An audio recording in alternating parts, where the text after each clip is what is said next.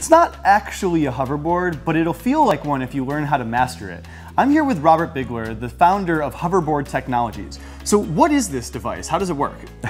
Well, the hoverboard is a one-wheeled platform, similar to a skateboard, that has a motor in the wheel that reacts to very, very subtle tilting of the board. So it delivers electronically delivers the experience of like surfing on land.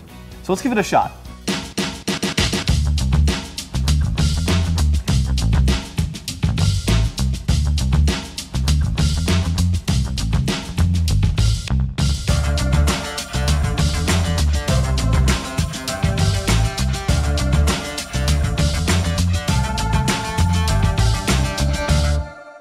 So the hoverboard is a little tough to ride. Was that the plan?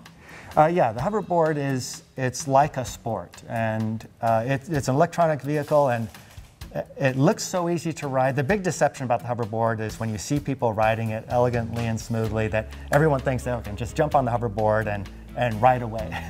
But it's not that way. It's an earned experience. It's similar to learning how to one-ski water ski or learning how to snowboard, but after that, it's a phenomenal one. So it's fun, and it's actually a little bit more maybe rewarding because it's not easy enough for anyone. It's almost like a hipster hoverboard. So who do you expect to sell this to?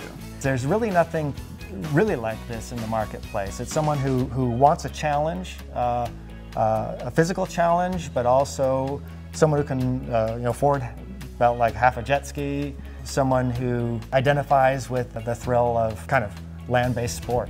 The hoverboard will show up on Kickstarter on September 17th, and it'll finish its campaign on October 21st, which is actually the date when Marty McFly went to the future to try his real hoverboard that got everyone so excited about this thing.